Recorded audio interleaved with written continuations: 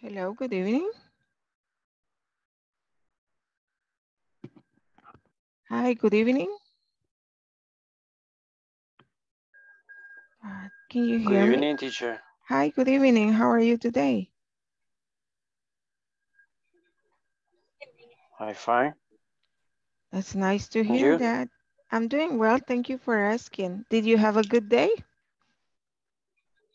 Was it a busy day? Was it so-so? Como So-so. so-so? Okay, good. And the rest of you? How was your day? Excuse me? I would like to hear some of your classmates, but I guess that they are shy. Supongo que todavía están un poco tímidos. But yeah. Okay, so we're going to start the class. Thank you for being on time. Yesterday, we watched a video about a conversation and the uses of going to. So we're going to watch the video again in order to review. And after that, we're going to practice the conversation. And we will also do some sentences, affirmative and negative statements using be going to. Let's see. Let me share this.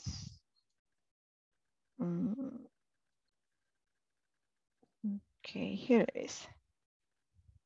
Hi everyone, in this class you'll learn how to ask and answer yes or no questions using be going to. Additionally, you'll practice a conversation about birthday plans, which illustrates how this topic is used in a real life setting. Let's get started by listening to a conversation titled Happy Birthday. Let's listen and practice. Happy birthday. Are you going to do anything exciting this weekend? Well, I'm going to celebrate my birthday. Fabulous. When is your birthday exactly? It's August 9th, Sunday. So, what are your plans? Well, my friend Kayla is going to take me out for dinner. Nice.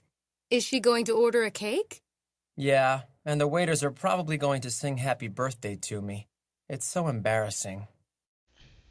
Now let's analyze the examples from the chart. The future with be going to. Are you going to do anything this weekend? Yes, I am. I'm going to celebrate my birthday. No, I'm not. I'm going to stay home. Is Kayla going to have a party for you? Yes, she is. She's going to invite all my friends. No, she isn't. She's going to take me out for dinner.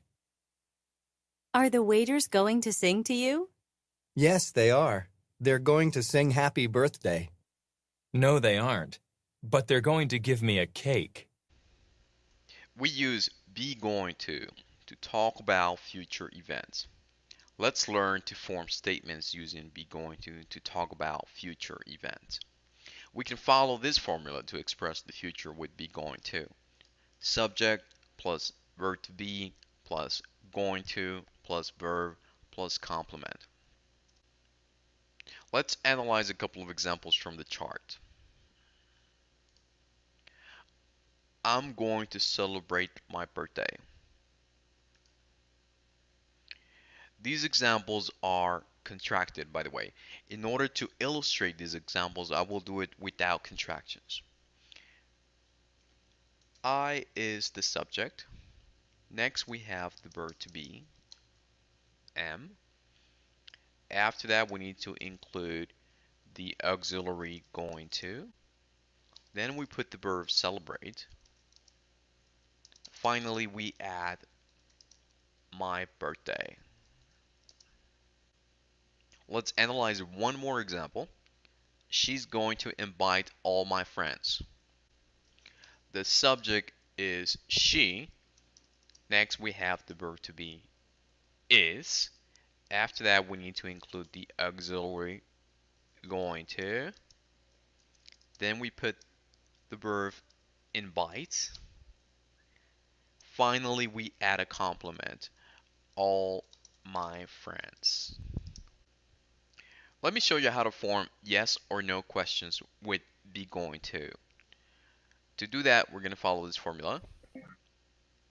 The verb to be plus the subject plus going to plus the verb plus complement.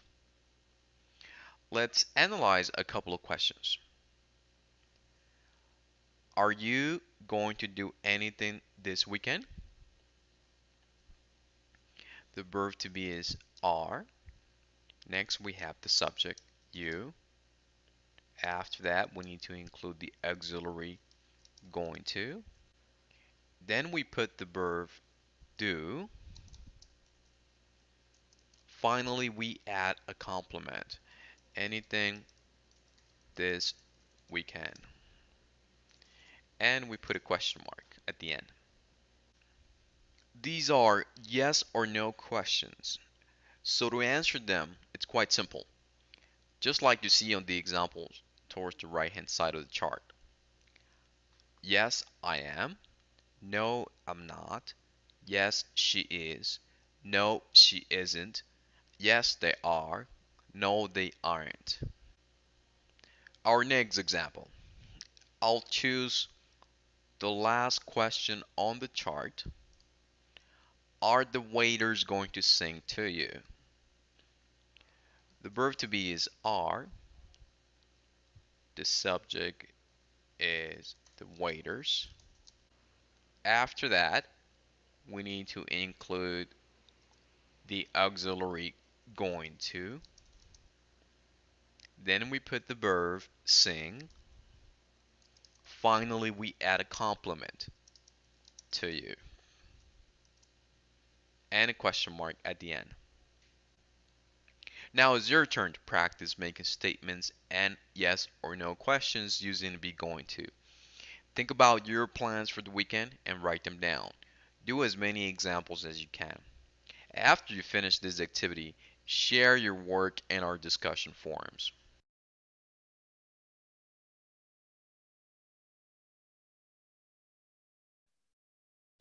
Ok, ya como pudieron ver, está un poquito cargado. Tenemos la conversación, luego vimos la estructura de las oraciones, tanto afirmativas como negativas con going to, y también las yes, no questions. Así que vamos a ir por partes.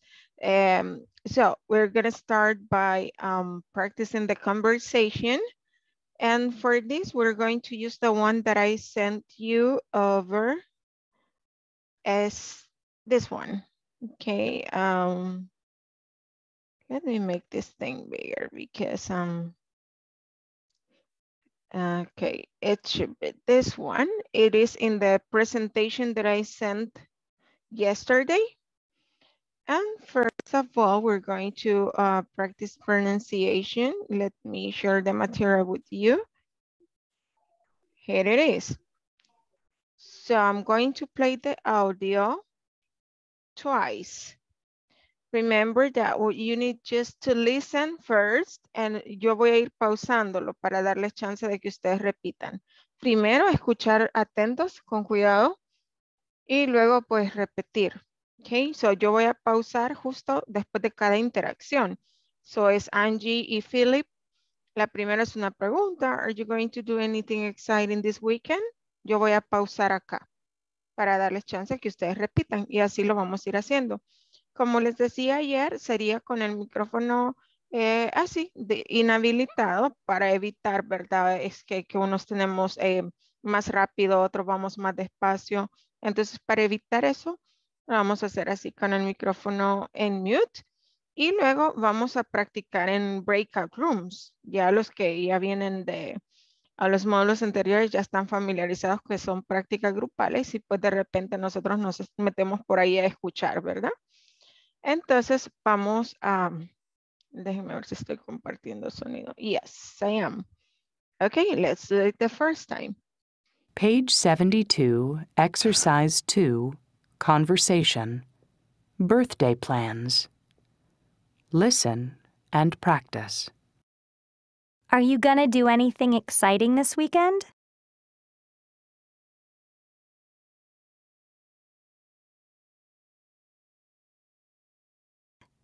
Well, I'm gonna celebrate my birthday.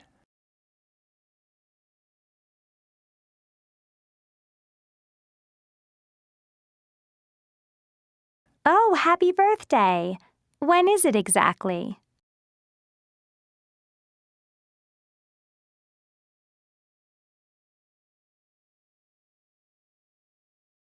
It's August 9th, Sunday.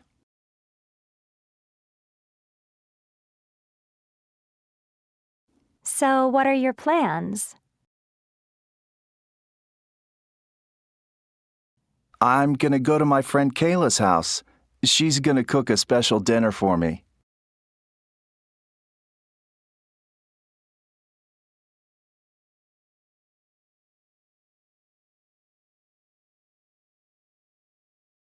Nice!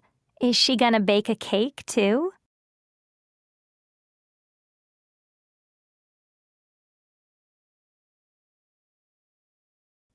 Bake a cake? Oh, I'm not sure. Okay, now that you were able to practice the pronunciation of this conversation for the first time, is there any question that you have or any of this word that might be kind of difficult for you?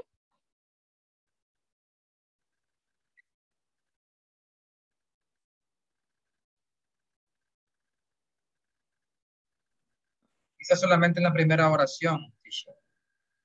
La pregunta que hace Angie. Yes, teacher. Ok, good. Como les decía ayer, ellos pronuncian gonna. El going to se pronuncia como gonna. Are you gonna do anything exciting this weekend? Y como es un poco larga, lo que podemos hacer primero es practicarla como en fragmentos. Are you gonna do anything? Luego no sé, otra vez. Are you gonna do anything? Are you gonna do anything exciting? Are you gonna do anything exciting this weekend? Importante también la entonación, es una pregunta, entonces no es solo leer, are you gonna do anything exciting this weekend? Es una pregunta, hay que hacer entonación de pregunta. Are you gonna do anything exciting this weekend? Igual, ¿verdad? Acá pues vemos que es una, por aquí. Oh, happy birthday, como que de verdad sí nos alegra, ¿verdad? Ah, feliz cumpleaños, no. Oh, happy birthday. When is it exactly? No. So tienen que hacer entonación para que eso suene natural. So we say, oh, happy birthday. When is it exactly? Natural. Okay. Esta palabra pues a veces es la que cuesta un poquito, la de la exciting. Exciting. So repeat, exciting. Exciting. ¿Cómo se pronuncia going to go? El going to, gonna, pero eso ya abarca el to, porque ya he escuchado bastante que se les queda gonna to do. So, no, eso no está bien. Si dicen gonna, ya no mencionan el to, ahí vaya incluido, ¿verdad? So es, are you gonna do? Después del gonna nos pasamos al verbo, que en este caso es do. Are you gonna do? Are you gonna do anything exciting this weekend? Y si sienten que es muy difícil decir gonna, pueden decir going to. Are you going to do anything exciting this weekend? Como a ustedes se les haga más fácil. ¿Ok? Pueden practicarlo gonna. Solo recuerden que no se pronuncia el to. ¿Ok? Are you gonna do anything exciting this weekend? Igual aquí nos pasaríamos y dicen, well, I'm gonna celebrate. I'm gonna celebrate my birthday. Okay, solo mantengan en cuenta que si van a pronunciarlo como gonna, no digan to después. So nos pasamos inmediatamente el verbo. Well, I'm gonna celebrate my birthday. ¿Algo otra pregunta?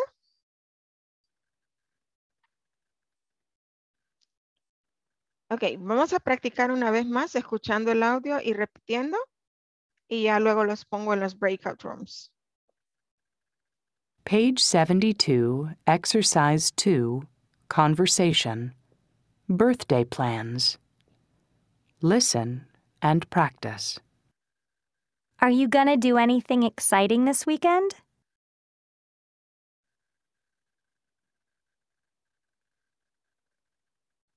Well, I'm gonna celebrate my birthday.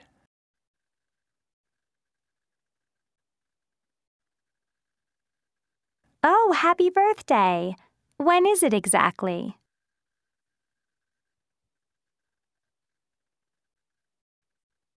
It's August 9th, Sunday.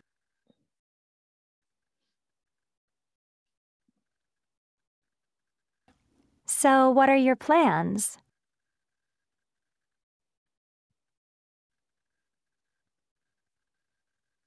I'm gonna go to my friend Kayla's house. She's gonna cook a special dinner for me.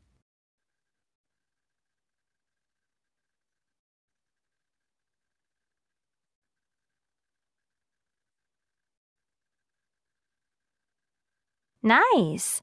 Is she gonna bake a cake, too?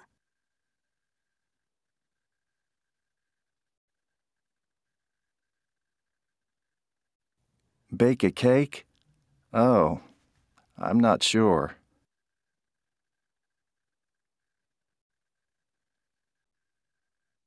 Okay, so remember that you have this conversation. Esta conversación la tienen en la presentación que les mandé ayer.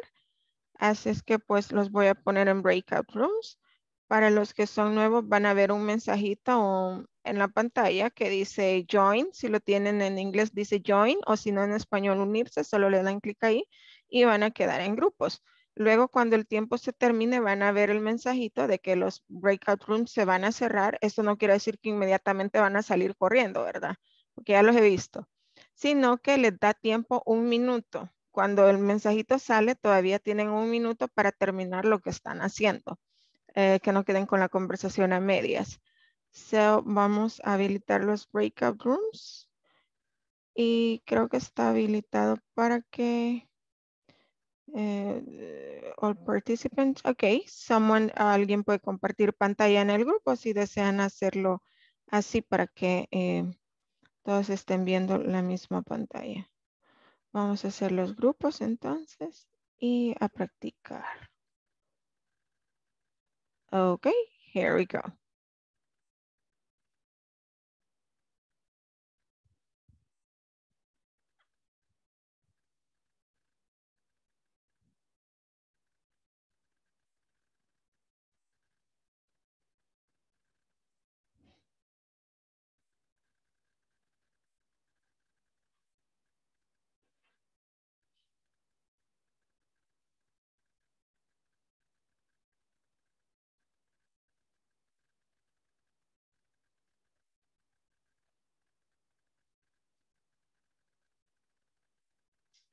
Los demás, Elisa, José, ¿están por Good ahí? evening. Sí, aquí estamos.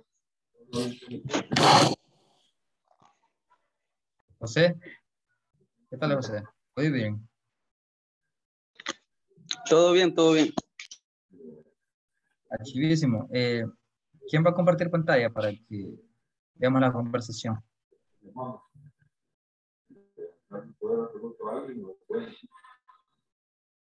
Ella mencionó, la teacher mencionó una presentación que había alojado, pero a mí no me aparece, no sé ustedes. No, yo la verdad no sé tampoco dónde está eso. ¿Alguien tomó una captura de pantalla No o algo? capturé la pantalla. Va chivo, entonces compartirla y lo practicamos, por favor. No, yo no lo hice.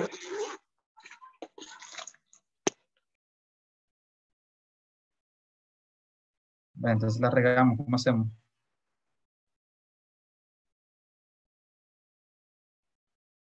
Voy a pedir.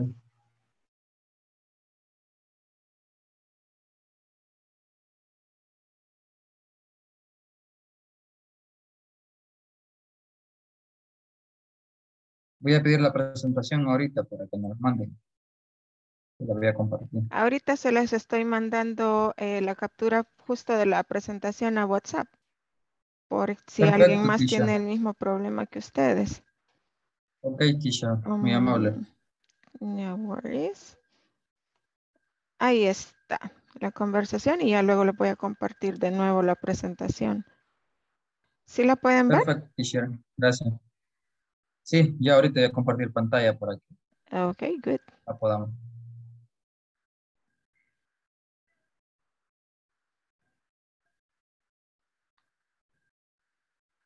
Solo la imagen ven, no ven mis conversaciones.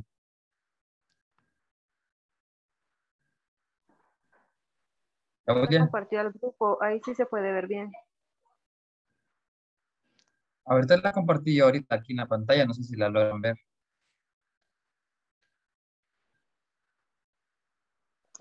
Sí, se mira bien. Ah, chivísimo. Entonces, quiero ver, repartámonos 2 y 2. Voy con Claudia y después va José y Melissa. ¿Les parece? Está bien. Claudia, empezamos vos si querés. Okay. Are you going to, otra vez, are you Dale. gonna do anything exciting this weekend? Well, I gonna celebrate my birthday. Oh, happy birthday. When is it exactly? It's August 9th, Sunday. So what are your plans? I gonna go to my friend Kyla's house. She's going to cook a special dinner for me. Nice. Is she going to bake a cake too? Bake a cake? Oh, I'm not sure. Si querés ahora cambiemos de nombres. Ahora voy a hacer Angie. Are you gonna do any exciting this weekend?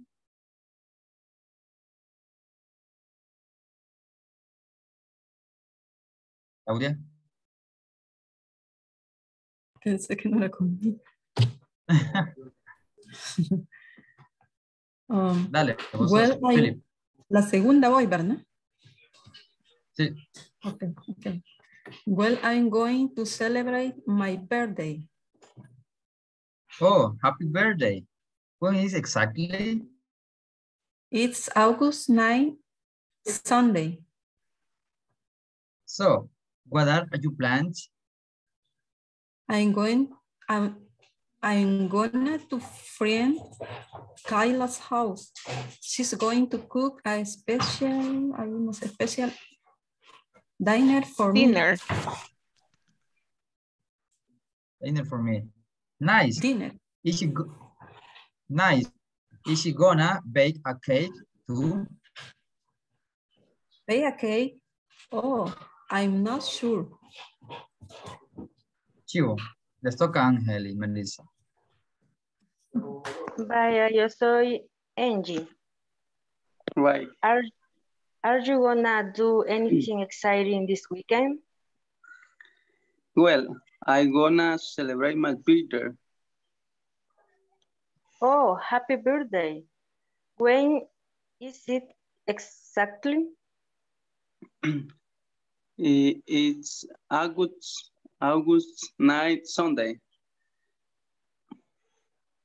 So, what are your plans? I am gonna go to my friend Kyla's house. She's gonna cook a special dinner for me. Nice. Is she going to bake a cake too? Bake a cake? Oh, I am not sure. Ahora cambiamos. Yo soy Philip. Okay. Are you gonna do anything exciting this weekend? Well, I'm gonna celebrate my birthday. Oh, happy birthday. When it is exactly? It's August 9th, Sunday. So, what are your plans? I'm gonna go to my friend Kyla's house. She's gonna cook a special dinner for me. Nice. Nice. Is she going to bake a cake too? Bake a cake? Oh, I'm not sure.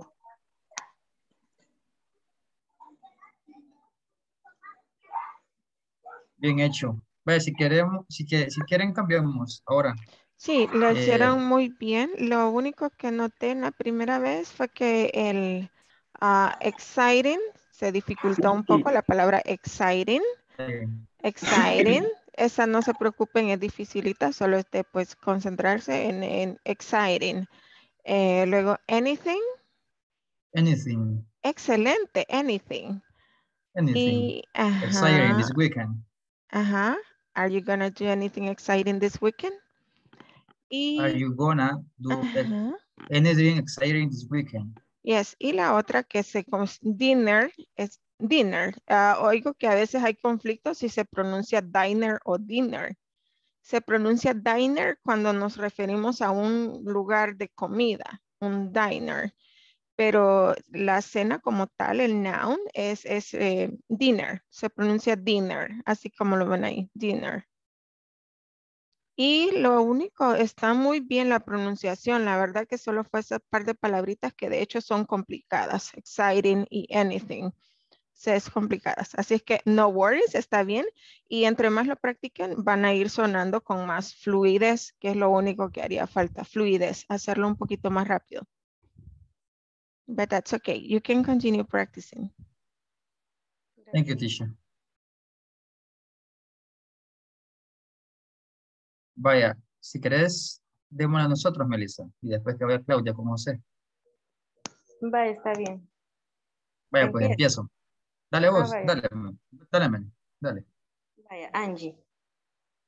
Are you gonna do anything exciting this weekend? Well, I gonna celebrate my birthday.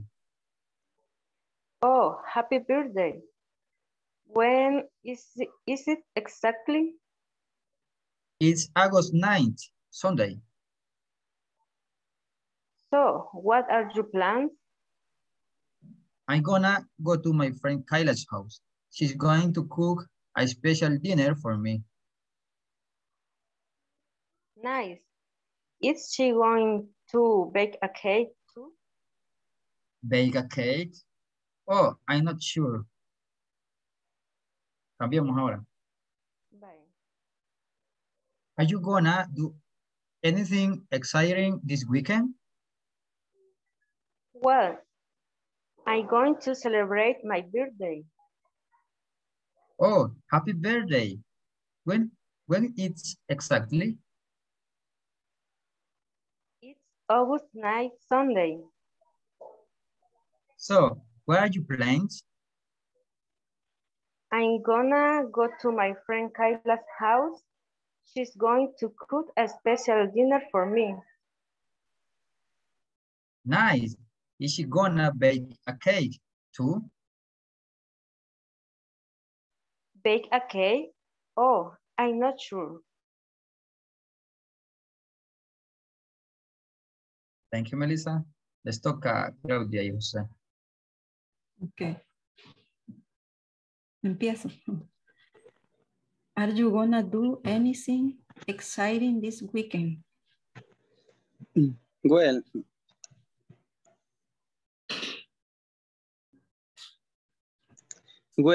I'm gonna to celebrate my birthday.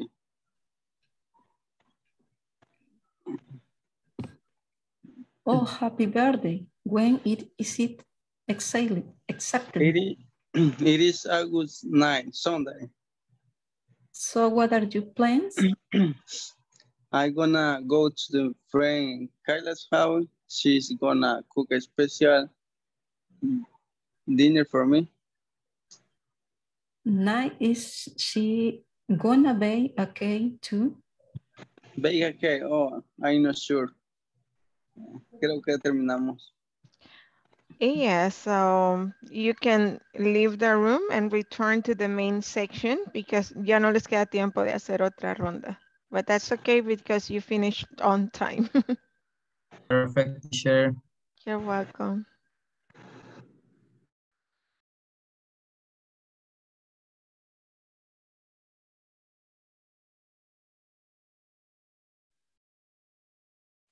Okay, we're back again. I see everybody is here again. So I was listening to some of you. Me quedé por ahí en un grupito asistiendo. También les mandé otra vez la conversación y le volví a mandar la presentación porque algunos al parecer no estaban en el grupo ayer. También les compartí las fechas para que no andemos perdidillos, ¿verdad? Estábamos que normalmente las clases son de lunes a jueves, pero dado la semana de la vacación vamos a estar de lunes a viernes. Así es que mañana también hay clases y ahí les mandé las fechas de ejecución. Vamos a tener clase, bueno, la de ayer y ahora, mañana 1 de abril, luego el 4, 5, 6, el 7, el 8. Luego esa semana se descansa y vamos de nuevo el 18, 19, 20, 21, 22, 25 y 26 y 27 de abril. La semana feriada, donde no van a haber clases, es del 11 al 15 de abril. Entonces van a tener descanso todos esos días. Así es que esos días los vamos a estar cubriendo viernes. Por eso es que vamos a tener clases viernes en este módulo. Y eso era con respecto al material que ya pues lo volví a compartir y de una vez las fechas de ejecución. Ahora, ya practicamos la conversación. Recuerden que, bueno, en el grupo que estuve hicieron un buen trabajo, muy buen trabajo con la pronunciación. Algunas palabritas difíciles como exciting y anything exciting. Y que la frase también es un poquito más larga. Recuerden que la plataforma está ahí. Está 24/7 y ustedes pueden seguir repitiendo. Entre más repitan la conversación, lo van haciendo más rapidito. Si pudieron notar ya la segunda vez que lo practicaron, estuvieron un poco más fluidos. Esa es la idea de la práctica, que vaya ganando fluidez. Salvador, dígame. ¿O podría ayudarme con la pronunciación de la palabra exactamente? Exactly. Suena como exactly. No es exactly, sino que exactly. Exactly. Any other word? ¿Alguna otra? Gracias. You're welcome. Any other? Miss, o sea que se pronuncia así como una S. Exactly. Exactly. No es Exactly. no es exactly. Exact, como exact, así bien pronunciada la X, no, es exactly. Exactly. Como con terminación de K, ¿verdad? Exactly. Sí, exactly. Yes, good. That's it. Any other question before we move on? Si no hay más preguntas, seguimos con lo que nos faltaba del tema. No more questions? All right, so next thing is sentences and questions. Ya vamos ya con la estructura, ¿verdad? The future would be going to. Y escuchábamos, esto es lo que vieron en la plataforma, the future would be going to. Y estos ejemplos son, fueron tomados de la conversación. En la pregunta, are you going to do anything this weekend? Se podría contestar, yes, I am. I'm going to celebrate my birthday. Oh, no, I am not. I'm going to stay home. Lo que estábamos discutiendo sobre esto, vamos a ver primero la estructura. Como ya vieron en el video, comenzamos con las oraciones. Para formar oraciones afirmativas usando esta estructura, les puse este cartelito acá para que les quede ya ahí. Es lo mismo que vieron en la plataforma. Es sujeto, puede ser un pronombre o el nombre de la persona. Luego el verbo to be según corresponda, ¿verdad? Con sujeto, si estoy hablando de mí, de lo que yo voy a hacer, entonces le acompaña am. Si es tercera persona singular, ¿recuerdan cuál es la tercera persona singular? He, she, it. Siempre que hable de una tercera persona en singular, entonces vamos a usar is. Y si es you, we o they, vamos a utilizar are. ¿Ok?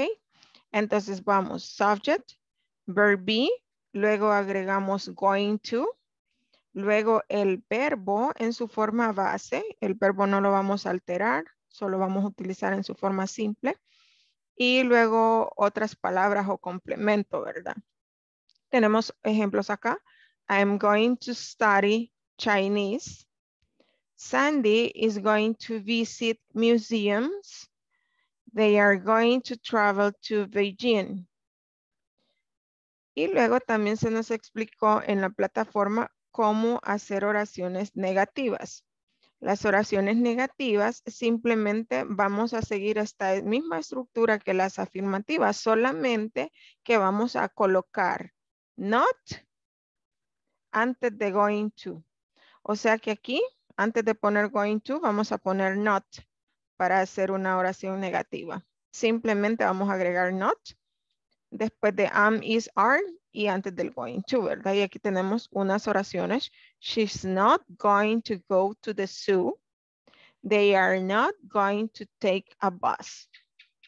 Para practicar esto, les voy a dar unos minutitos para que hagan lo que se nos sugería en la plataforma, ¿verdad? Hablar sobre sus planes de este fin de semana. Si no tiene planes, pues hay que inventar, ¿verdad? La idea es hacer la práctica. Vamos a hacer oraciones afirmativas y negativas. For example, I can say, ¿qué es lo que tengo que hacer este fin de semana? Tengo que ir a comprar, tengo que ir por algunas abarrotes. I'm going to go shopping. I'm going to go shopping this weekend. Tal vez vamos a desayunar a algún lugar bonito el domingo. We, con mi familia, so we say we are going to have a breakfast at the volcano on Sunday.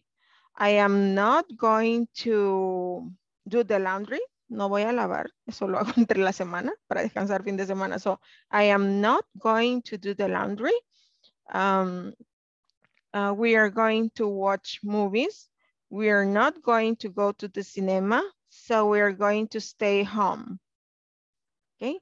Oraciones afirmativas y negativas, las que logren hacer y traten de hacerlo con todos los sujetos, no solo con I, porque entonces solo voy a I am going to o I am not going to.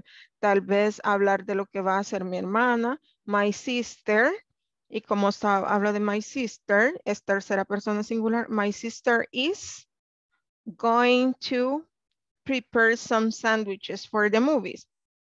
My cousins are going to join us too. También nos acompañarán mis primos, etcétera, etcétera, etcétera. So, tratando de usar todos los sujetos para practicar con am, is, are, going to. Y remember, oraciones afirmativas y negativas. Como bueno, es un poquito, les voy a dar que será 5 minutos.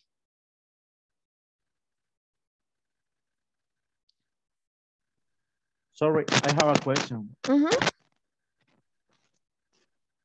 Yes. La otra forma que usted mencionó del going to, solo se usa cuando es do, el verbo auxiliar do. O también puede decir I am gonna study. Con cualquier verbo.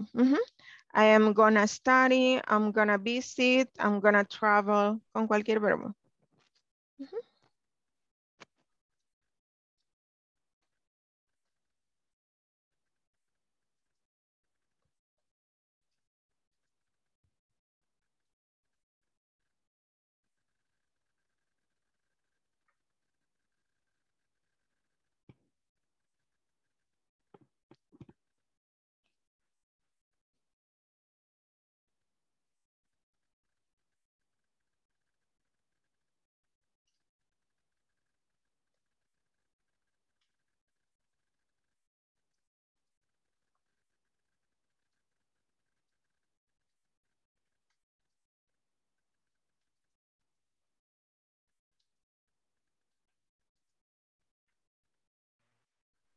Teacher, I have a question. En la pronunciación de donde dice the future will be gonna, una traducción en español, ¿cuál sería? El futuro con el verbo. con going to. Voy a, es como decir voy a o Voy a. vamos a. Thank you, teacher. You're welcome.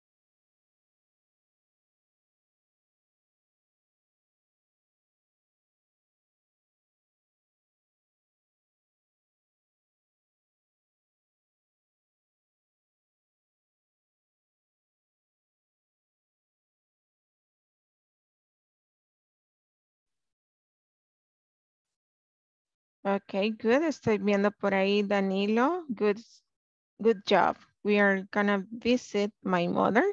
Maybelline, se le olvidó algo.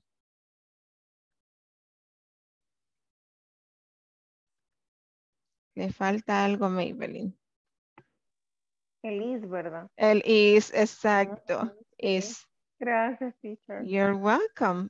Para eso estamos y eso es práctica. Normalmente se olvida, pero con la práctica ya pues se va. Y por eso es bueno que también lo escriban para ir más personalizado revisando, ¿verdad? Qué están haciendo y cómo vamos.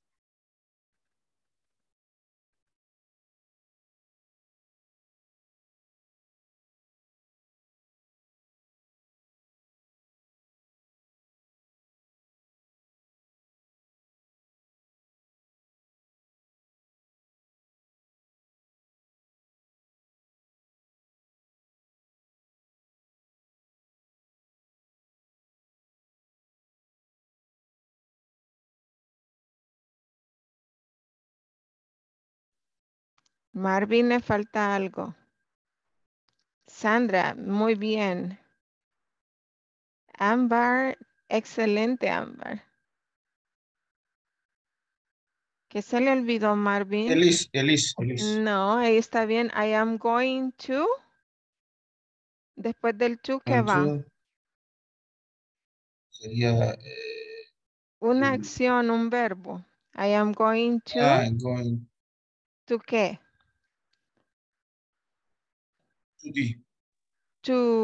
¿Cuál sería la acción? Ir, visitar. Visit sería. Okay. I'm going to visit the visit beach. beach Saturday. Okay. On Saturday podría ser. O I'm going to go to the beach on Saturday. Okay. Muy bien. My sister is going to go shopping. Very good. I'm going to visit my parents. Good, Brenda. I'm going to visit my father. Good, Claudia.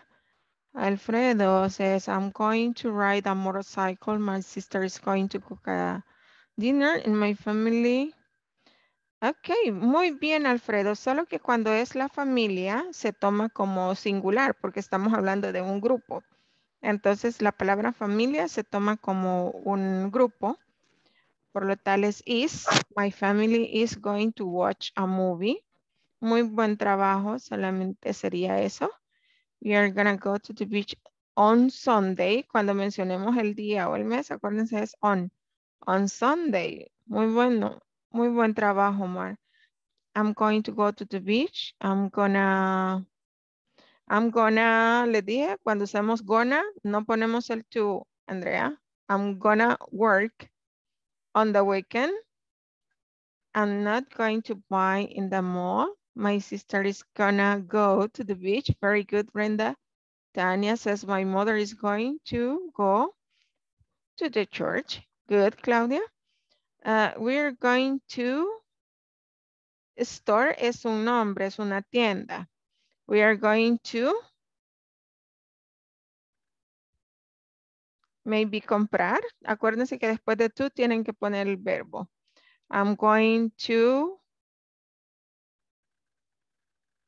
visit a store, maybe. Visitar una tienda. Visit a store. Muy bien, casi no he visto negativas. I'm going to visit the family on the weekend. My brother is going to visit the museum. Very good. You're going to go shopping maybe. O going to shop. Acuérdense que después del to va el verbo en simple, sin ing. Entonces sería tal vez you are going to shop at the supermarket. Good. Muy bien. Walter, I'm going to cook on the weekend, maybe. ¿Le arreglaron el problema, Walter? I'm going to shop at the market. Margarita, I'm going to shop. Sí, teacher, me lo arreglaron. Muy bien, qué bueno, Walter. I'm going to shop. Tiene que ser el verbo en forma base, simple, sin ing, después de to. We are not gonna travel. Recuerden que si usan gonna, no usan to. We are not gonna travel to Spain. Wow, 25 more. You're gonna visit the zoo. Very good. I'm going to worship God in the church this weekend. Very good, Danilo. I'm gonna run in a park. Maybe in a park. Very good. She's going to eat with her friends. Okay, good. I'm not going to visit my family. Travel to Spain.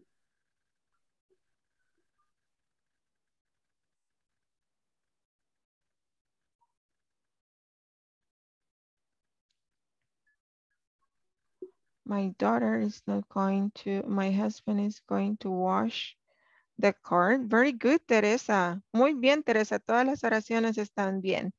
My mom is going to visit. Ajá, recuerden que los verbos sin conjugarse, sin ir en pasado, ni con ing. El verbo es simple. I'm going to visit my sister in the morning. Muy bien, Lorena. Gracias por compartir. I'm gonna, que Silvia, I'm gonna sleep. Acuérdense, si usan gonna, no se usa to. I'm gonna, luego de gonna iría el verbo. I'm gonna sleep later. I'm not going to eat. Probablemente eat. Marvin, I'm not going to eat. Después de to tienen que poner el verbo. I'm going to visit. Cierto, tiene razón. Muy bien. I am going to visit the doctor on Sunday. I'm going to shop at the market. Very good, Margarita. I'm not going to go to the beach on my vacation. That's sad. Are you going to do? Ya poniendo preguntas también. Excelente trabajo. Muy bien. Gracias por participar. Acuérdense que su participación es sumamente importante porque si ustedes no participan, yo no puedo ver a dónde hay que ayudar. Yo no puedo ver decir, acuérdense que después de to va el verbo. Acuérdense que si usan gonna, no se pone to. Nos vamos inmediatamente al verbo. That's nice. Muy bien. Yo creo que ya con esto ya pueden hacer el ejercicio de la plataforma, ¿verdad? Y recuerden la forma como es. Y creo que en la plataforma no pueden usar gonna. Eso también Los que ya tienen experiencia usando la plataforma ya saben que a veces hay cosas, respuestas específicas se necesitan, pero cualquier cosa que tengan ahí con la plataforma pueden notificarlo para ayudarles y ver qué es lo que está pasando. Y recuerden mencionar qué ejercicio es para ir rapidito y no andar por toda la plataforma buscándolo. Ahora que ya hicimos la práctica así con nuestros planes de fin de semana, podemos hacer oraciones también con lo que vemos acá. Por ejemplo, podemos decir en picture one, they are going to dance. Dance. They are going to dance. Or they are going to have a party. They are going to have a party. They are going to dance. And number two, what can you say about number two? He, a volunteer, pueden levantar la manita. He's going to study. Good one. He's going to study. Another option, he's going to Read a book. Read a book. Read a book. He is going to read a book. Very good. Number three, he, I think it's he. He is going to swim. He's going to swim. Good. Number four. He's gonna run. He's gonna run. She's going to walk. Walk. She's going to walk. Okay, or she's going to go jogging. You know that word? Esa palabra? They are going to play a tennis. En number four, ahí les escribí un verbo. ¿Lo conocen? El verbo es jog. ¿Conocen ese verbo? No. No. El verbo No, jog. No. Jog es trotar. Jog. Trotar, Entonces, si vamos a decir que ella va a ir a trotar, she's going to go jogging. Or she's going to jog. All right. No puede ser walk. No, claro Walk. que sí, claro Walk. que sí. Puede ser que, aunque, creo que podría ser she's going to go for a walk. For a walk. She's going to go running or she's going to jog. Acuérdense que es como para que ustedes exercise, hacer más vocabulario. Así es que para los que no conocían el verbo jog, que es trotar, ahora ya lo conocemos. Yeah. Number five.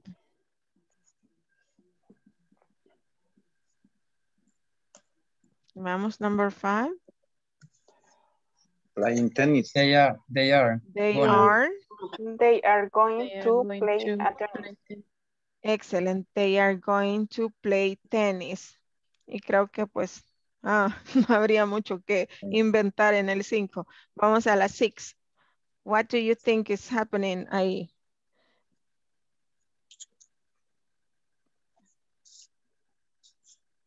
¿Cómo se dice? Solo vitrineando. Going to watch.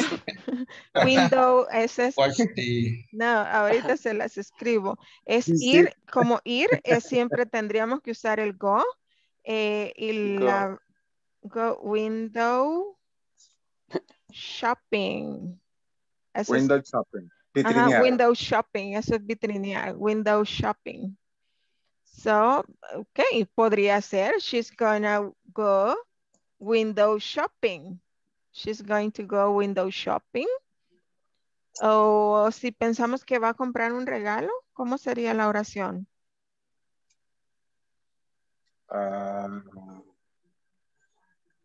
He's gonna buy. She's gonna buy A ring. a present. A present. She's going to buy a present. Good. Now, let's see, number 7. They are going to the movies. They are Watch a going movie. to Watch a watch movie. a movie. Watch a movie. Watch movies. They are going to watch movies. And the number 8.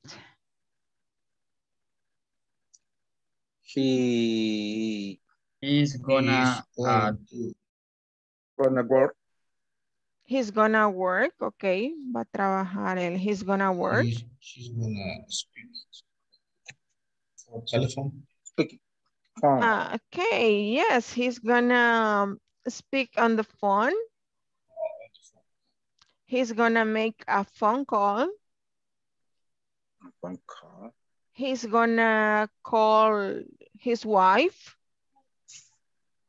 So, okay, very good. Vamos, ya creo que ya con las oraciones estamos ya bastante bien.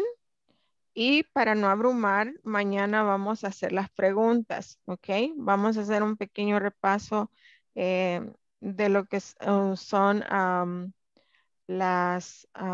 vimos ahorita oraciones afirmativas, negativas. En la plataforma también se nos presentaron las preguntas, ¿verdad? Que son yes, no questions. Estas se forman, primero ponemos am, is o are, dependiendo de cuál sea el sujeto. Luego el sujeto, luego going to, luego el verbo, algún complemento y se cierra la pregunta. Eso también tienen para contestar siempre vamos jugando con el verbo be. Si se fijan está incluido en las demás, pero bueno, por ahorita creo que tenemos suficiente con las oraciones. No quiero que se abrumen. Y ya se nos terminó la hora, Dios mío. That's fast. So that would be it for today, and I'm gonna see you tomorrow. So remember to be on time, and it's same link, es el mismo link. Y vamos a hacer repaso de las oraciones y vamos a ir por una práctica con preguntas, yes, no questions using going to. Okay? Okay. Okay, so thank you so much for joining. Sleep well and see you tomorrow. Okay, see you tomorrow. See you. Good night. Bye. Good night. Good night.